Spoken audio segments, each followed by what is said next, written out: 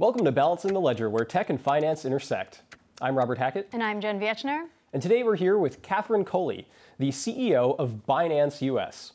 Thanks for being here, Catherine. Thank you, guys. Real pleasure. So blockchain is a technology that knows no borders, and Binance, the company from which you take your name, has also been a company that for much of its history has also known no borders. Why does there need to be a U.S. entity version of Binance? That's a great question. Certainly, Binance has been servicing most of the globe right now. But in the U.S., due to the regulations that are at hand, we're seeing a new need for a specific type of exchange to be offered. So we bring a marketplace that's suited for our American users with the same technology that they can experience on Binance, but with the comfort that it's within regulation in the U.S. But there was already Binance operating in the U.S., and that recently withdrew from the country to be replaced with Binance US as of the late September. What's different about Binance US versus its predecessor, Binance? So the main difference between Binance US and Binance.com is a couple of things. One being we are offering a selected amount of tokens rolling out in a sequence so that we can get adequate liquidity on there and available for a wide variety for the American users. With that, we want to be applying products new to the market and in a cadence that will work with the regulation in the US. So although Binance.com has rolled out several new features, we will be going at a different cadence and speed, but one that will be in line with the American regulation. Even within US, there are a whole bunch of laws that differ between various states. So what is your status right now? Where are you operational? Where do you expect to be operational next where you aren't? Right. We are operational right now in 37 states in the U.S. and Puerto Rico. We have to go through a series of process in order to apply for state-by-state licenses, and that's why you'll see some of the states left out with a somewhat unknown time frame for when they'll actually be able to access Binance.us. In this, we see it as a progress to roll out our services across America, but we ask for your patience, and we are working on it. The technology that powers Binance US, is it similar to the technology that powers Binance? Yes, you'll see a lot of the similar features in the aspect that Binance US can actually license the technology built for Binance.com. We're able to borrow the matching engine as well as some of the wallet technology that has been superior in leading Binance.com into be a global cryptocurrency exchange worldwide. What's different about Binance US? I mean, will it feel different to users or will the experience be different? Yeah, there's some nuances between markets when you go live in them. So the aspects around what attracts an American user and what's that necessity that they have in terms of understanding the trust where they're trading, the functionality of the process, the platform itself. A couple of those things will be subtly changed, but the strong technology behind the matching engine, the speed, the simplicity, and the security element will all still be that high caliber that you experience at Binance.com.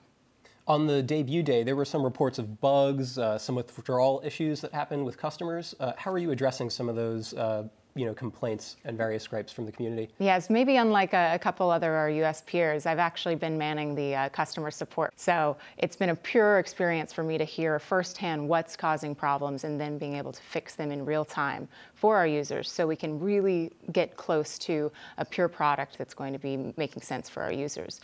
So some of the small bugs would make sense, walking them through, hand-holding through the onboarding experience. It's tough. It's not a simple and fun process, but it's been a priority of mine to make sure that onboarding, because we are requiring KYC at all the stages to verify your account, are easy and quickly to be done. A coalition of cryptocurrency exchanges recently came together, Coinbase, Circle, Kraken, and a bunch of others, and they're basically trying to do some sort of self-regulation, rating digital assets and determining what might qualify as a security and what wouldn't qualify as a security, sort of in the absence of clarity from SEC regulators. Is that an initiative that you think is good, that you agree with? Is Binance US going to join that at some point in time? We agree with it in the sense that we also self-regulate. So we have a digital asset risk assessment framework to which we vet all of our offerings through before they become listed. It works through a measure of process that we can then show and clarify why we've chosen certain tokens and coins to be available on Binance US. So I think in terms of timing, we were probably a little late to the game to get invited to that, but certainly knocking on their door to see if there's an extra seat for us. And can you talk a little bit about why you've chosen to launch with the cryptocurrencies that you have?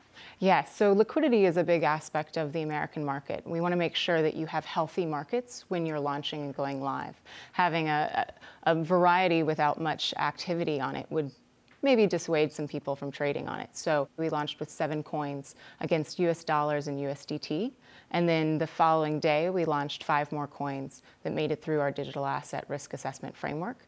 And given our ear to the people, they said we needed more Bitcoin pairs, so we launched 5 more Bitcoin pairs as well with that.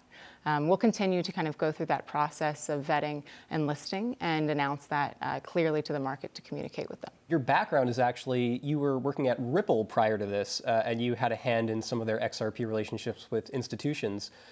Tell us what you were doing there and why you made the jump over to Binance US. I had the fortune of working at Ripple and understanding the full nuances of a digital asset and how it worked globally. So understanding the exchange relationships, the market maker relationships, the institutions that were buying it, and even the sense of the following and the community that it had on a retail scale. So what a wonderful view I had into the markets. I then really saw a need for better infrastructure to take place and wanted to make an impact in my own community here in America and bring forth what I thought could be a very user-friendly but also forward-thinking model. So that's where the opportunity with Binance US amidst the idea of growing a team of hardworking, excited and hungry people to launch this thing with a tremendous brand and great technology behind it is such a privilege. Binance has a reputation for sort of pushing the limits, being very, very fast, very speedy. Is Binance US going to have to be slower? Is it not going to have the same sort of innovative edge that the other Binance has, given the regulatory environment? I think we have to be careful about each step we take, but it certainly doesn't mean we have multiple things going at once. So we launched the full exchange in 3 months, which is still incredible timing when you go from having a concept to actually having a functional product and a team to support it. And we'll continue to add features to it as well as add team members. We're based in San Francisco, and so we can move pretty quickly. I don't think you should be expecting us to have one hand tied behind our back, but we'll definitely be at the pace to which we can grow. And Binance itself, I think, offers more than over 100 cryptocurrencies that are paired with. Do you think, is that something that you see a potential for with Binance US, or will it always be a more limited number of cryptocurrencies? I think by nature, you're going to see us in 2 years, that's where they were able to get to. So having hundreds of coins listed, having an insane amount of projects, they have so many features that are able to do from an outside global aspect.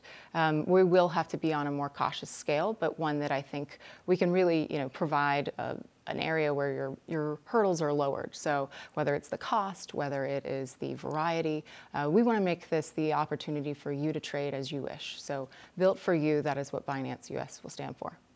The American market has a number of incumbents already there. Coinbase obviously is the big kahuna. How do you expect to entice users away from the platforms that they already use? That's a great question. I often think if you're happy with what you've got, why change? And that's where we're kind of coming in at a time. 7 years later, after most of these incumbents have begun their trek into helping the US access crypto, we're launching. So we have a bit of an advantage seeing what takes 7 years of a roadmap to get the right recipe, but we're also able to do things quickly, like we've lowered all of our fees for trading free until November 1st, because if you're new to crypto and cost is something that is something holding you back, we don't want that to be the case. The other aspect, I think, in crypto, we may have isolated ourselves a little bit. So in the interest of encouraging community, if you invite a friend to trade on the platform, you and your friend will get $15. So if you keep that up, you can probably have quite a nice business running by bringing your friends into Binance US.